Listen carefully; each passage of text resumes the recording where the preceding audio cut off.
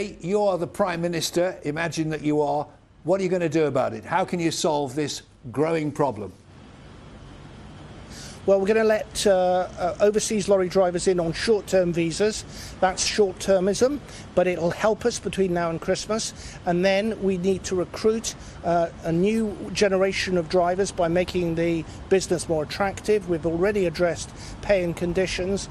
We also need to look at the sort of conditions that lorry drivers have to put up with. There's very poor parking facilities for drivers and washing facilities, and that puts a lot of women drivers off. So there's a range of things we need to do. Apprenticeships, we need to look at better funding for apprenticeships to get more people in, because as I say, it's expensive to train to be a lorry driver. It's a highly skilled job. It should be highly respected. We depend on lorry drivers. We did during the pandemic. We need to respect them now, and the government needs to act to make sure that we don't run out of things in Britain.